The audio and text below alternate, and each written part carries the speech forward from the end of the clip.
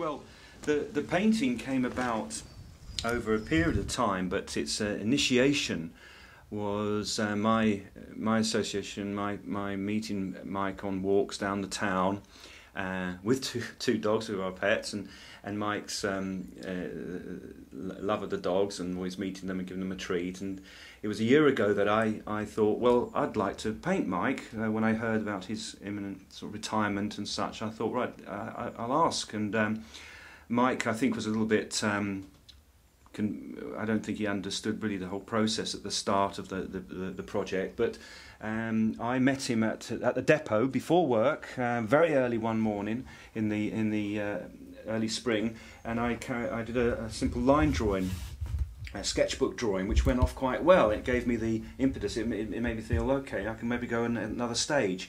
And I think in that process, Mike understood what I was doing in form of drawing and how serious the whole idea was.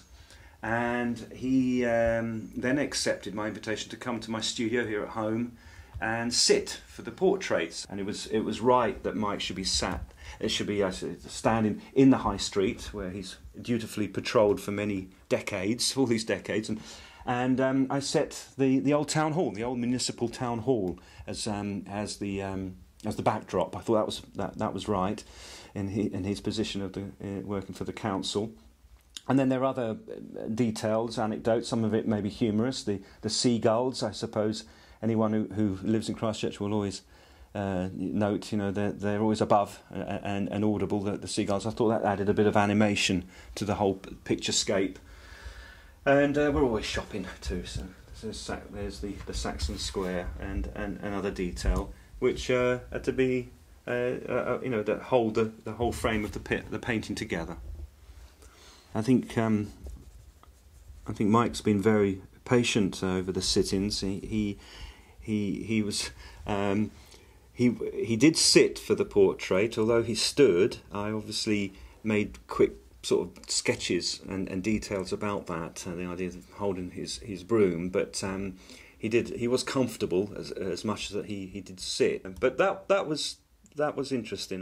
The challenge of the high visibility yellows within the pitch of the whole painting. I don't know how successful that overall that's been, but that was a bit of a challenge when you've got such a bright fluorescent sort of colour to match within the range of the colour scheme. But that, in a way, just purely out of painting and colour, presented a challenge, an interesting challenge.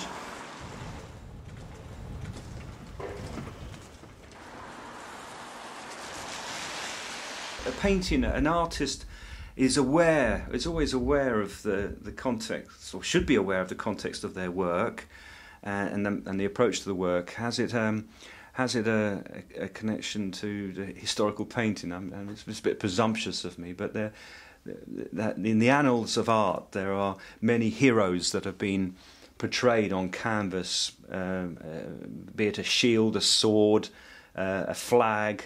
I think the connection between someone in a uniform, we got to acknowledge that Mike is in a uniform, a municipal worker, the street cleaner, but it has a connection to artworks of other genres, of other motifs that show, dare I say, heroes. Well, Mike's our local hero. He may not have duelled and come back from a campaign with trophy, but his